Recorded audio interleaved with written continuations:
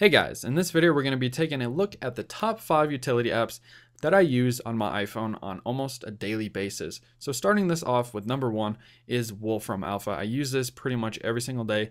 And if you don't know what this is, it is basically like Google. You type in search queries and you can get direct answers on pretty much anything. And this thing is extremely useful for math. You can type in algebraic equations and it can convert them, it can solve them, and it can do a whole bunch of things here. And it's really, really nice. We're looking at the size of the Earth, the diameter, and all this stuff. The next here, the speed of light. I mean, you can find pretty much anything with this app. And this is what runs Siri, by the way.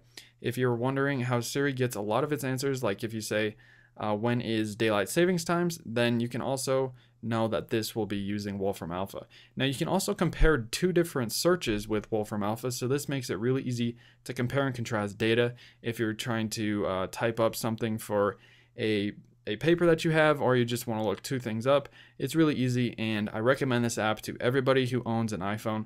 And they also have a website for this if you're not using it on an iPhone. Number 2 app we're looking at here is called Light, LED flashlight, and it is just that. It's a flashlight app, and you may be wondering, why is he showing a flashlight app? Everybody has one. Well, this one's cool because you can control the brightness of the light, and you can also do really cool things such as flashing it at a certain speed, and you can also do an SOS mode if you're lost and you want to find help. Basically, you can use this SOS mode and it'll flash in SOS mode. And that's a really cool feature, but it's a really nice app. It's very simple to use and I recommend it. Here's another app that I use almost every single day. It's called AnyList. This is a free app that you can get, and it is a shopping list or any kind of list you want. I use it for shopping. You can actually share this with multiple people. So unlike the reminders app that Apple has, you can actually use this app to share your grocery list with people, and it's really easy to add things. As you can tell, we're adding like popular things for a barbecue, but you can also add things that you want yourself. And now, for instance, if we go back to the actual list itself and we pick up that thing at the store, it's really easy to cross them off. We just tap it with our finger and it crosses it right off. A cool little animation there.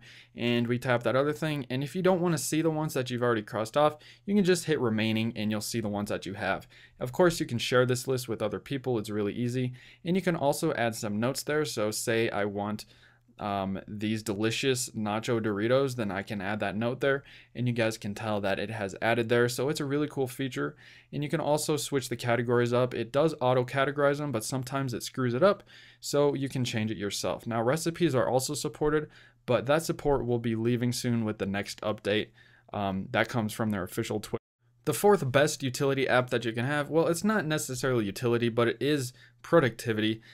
Is Dropbox. I mean, if you don't have Dropbox, you need to go get Dropbox, because this thing, in my opinion, is better than iCloud. You set this thing up on all of your devices, including your computers, and everything stays in sync. So I'll put my class files on this thing, and I can access those files on any computer or any device that I use, and it stays up to date all the time. It's just great. So the 5th and final app that I recommend to everybody is called Restaurant Nutrition.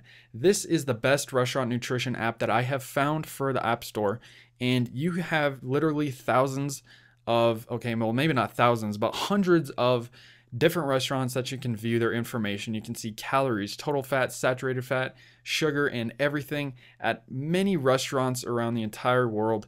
And the best part about this is that you can update this and you can actually see your history, so you can see what you've eaten on a certain day after you've added it.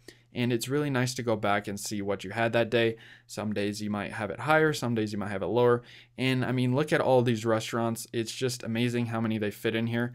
And the best part about it is they always update it. You can always go into the setting and actually update your menu data. And the best part about that is you don't have to actually update the app, you just update the information inside of the app.